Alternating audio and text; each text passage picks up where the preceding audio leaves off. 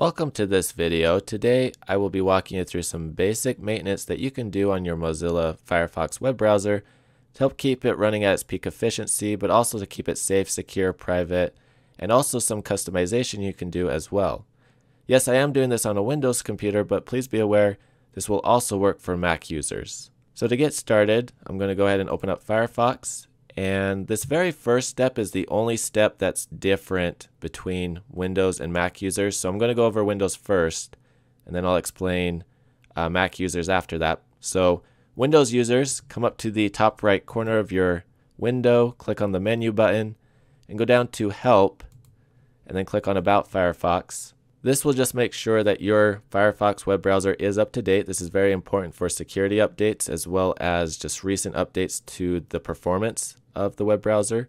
If it's not up to date, it will start updating automatically and then prompt you to restart Firefox.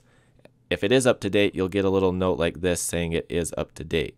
Now Mac users, what you'll need to do is up in the top left corner of your screen next to the Apple icon, click on Firefox and go down to About Firefox, and you'll get the exact same little menu. Now after you have verified that Firefox is up to date, go back to the top right corner, click on the menu button, and go down to add-ons. Make sure that you have the extensions option selected in the left-hand column, and this will give you a list of all the extensions on your Firefox web browser. Before we do anything, click on the gear icon and click on check for updates just to make sure all of your updates, or excuse me, all of your extensions are up to date. I would also recommend making sure you have a check mark next to update automatically just for future updates. Now a word about extensions. Yes, extensions are fun and convenient. They do have some useful features, but they can be terrible for privacy and security. They can let malware in, and they also slow the web browser down. And so I strongly recommend that you remove as many extensions off of your web browser as possible. This will increase performance, privacy, and security. The only exception I would recommend is if you have one that has to do with your password manager. I do recommend keeping those, but all others I would strongly consider removing, especially if it has the word toolbar in it. Virtually every extension with the word toolbar in it is bad. So to remove an extension, we just click on remove. So I'm going to go ahead and remove these extensions. And then if you have an extension that you absolutely cannot part ways with, I do recommend that you at least disable it while it's not in use. So I'm actually going to disable my password manager because I'm currently not using it. And this will help, again, increase privacy, security, and performance on your web browser. Next, we want to go to plugins in the left-hand column. And this will give you a list of all the plugins on your browser, your Firefox web browser.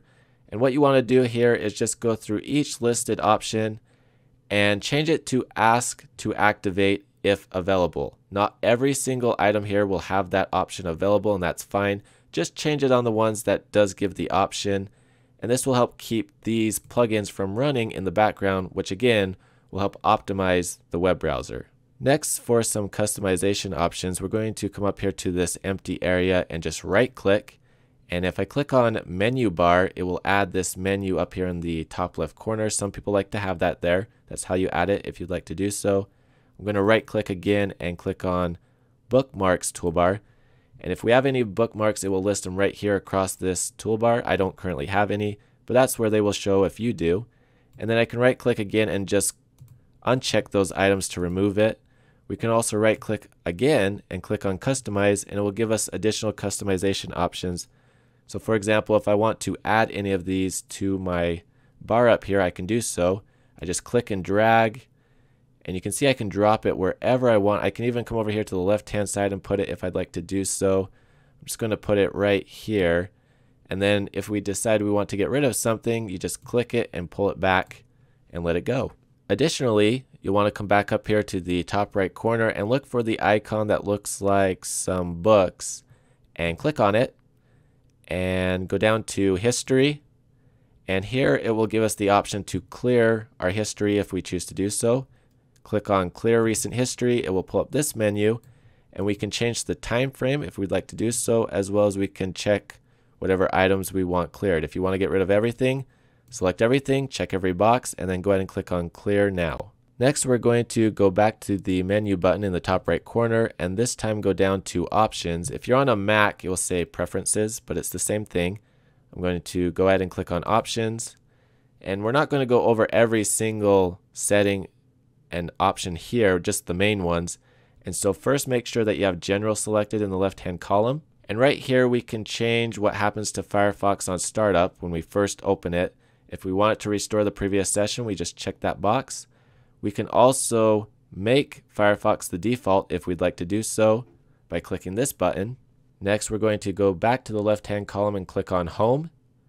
And if we want to change our home page, we can do so right here just by selecting this drop-down menu.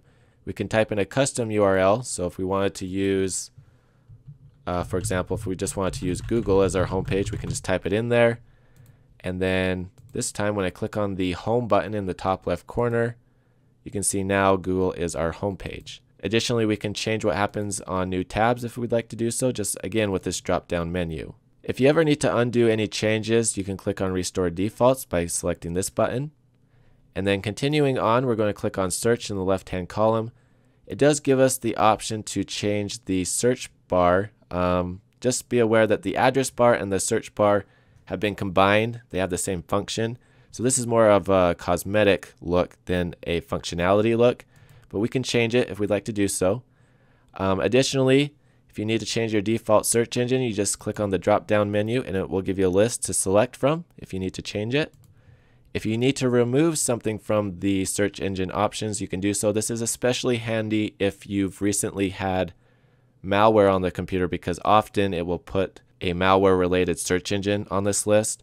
So to remove something, you just select it and then click on Remove, and it's gone. Continuing on, we're going to click on Privacy and Security in the left-hand column. And Firefox is really good about trying to increase privacy, and so they do have some controls here that you can customize as far as increasing your privacy on the web. Standard does a pretty good job.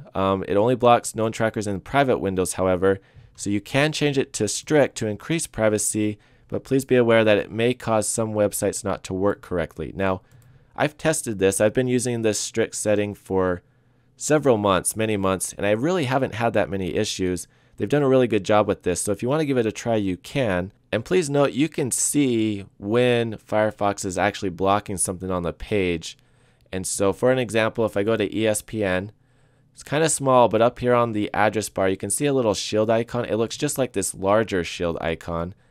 So if I actually click on it, it gives us the settings for this website, and we can see that some content is being blocked, but we can customize that, and if we wanted to, we could turn it off for this specific website. So if you want to use strict and then turn it off for specific websites that you may notice problems with or that you trust, you can do that. You definitely have that option. Now, continuing down the list, we do have the Do Not Track option. We can set it to Always to try to increase privacy. Please be aware that this Do Not Track option is kind of an on your honor system as far as websites honoring it. It's up to them. They do not have to do it, and many websites do not do it. But you can still set it to this option, and it may help in some cases. Other cases, though, it may just get ignored, so please be aware of that. Continuing down this list, we can manage our logins and passwords. If we click on Saved Logins, it will give us a list. Now, I don't have anything saved here, but on yours, if you do, it will give you a list of all of your saved logins with your passwords. If you need to remove one or import from a different web browser like Google Chrome, or if you need it to show your passwords, you can do so as well in case you forgot one. And then continuing on, the autofill option, we can also manage our saved addresses, especially handy if you've moved or just need to update something. You can remove, add, or edit from that menu. Additionally, you can set Firefox to never remember your history if you'd like to do so, or use a custom setting. Now, yes, you do have a private window option up here in the top right corner in the menu that will not, by default, remember your history, but some people forget to go into a private window and don't remember till later. So if you just don't want to have to worry about it, you can just set it to never remember your history if you choose to do so. Continuing down the list, right here, now Mozilla does a better job than most companies as far as respecting your privacy with data collection. However, if you do want to increase your privacy, You can uncheck these options. Again, that's up to you if you choose to do so. And then last thing, from settings, go back to the left-hand column and select Firefox account. You do have an option to set up an account. This is mainly used for syncing across devices. So that way, all of the settings we just went through, all the changes we just made with the add-ons, the plugins and extensions, all the setting changes, if you create and sign in an account with Firefox, it will sync all of those changes across your devices so you don't have to do it manually on each device. The only thing it won't change is your history. The history will still be saved for each individual device. If you need to create an account, you just click right here on Get Started. Now, one last thing as far as customization, we can go back to the menu in the top right corner and go back down to add-ons. This time select themes, and we do have an option to change the way Firefox looks as far as cosmetics. It does have some default options here. We can enable a light or a dark, or we can just stick with the default. But we can also get additional options, and I will post a link down below in the notes down in the video description. This is from Mozilla's website to these official themes. These are all completely safe, and so if we want to completely change how our web browser looks to something that's more personal, for example, I can go to the top rated category. I'll just select more. We can go through the listed options here and try to find something that we like. We just click on it and click on Install Theme. And you can see that it will change the way our menu looks up here at the top. And we can install as many as we'd like. We can just go down the list, install some more. And it does have quite a few on here, so it's a pretty long list. It's well into the thousands. So you can also search if you need to do so, but you can just find something that you like and really customize and personalize the browser so it fits you. Now, if you want to remove or make changes, just go back to this menu underneath themes, and we can remove the themes we just added and go back to the default at any time. So this is completely up to you, just some more customization options. That's everything for this video. If you have any comments, questions, or need help, please post those down below in the comments section. Thank you very much for watching. I hope you have a great day. If you like this video, please give it a thumbs up. If you found it helpful, please go ahead and consider sharing it. And please also consider subscribing to my channel, and don't forget to hit that bell icon to get notifications on future videos.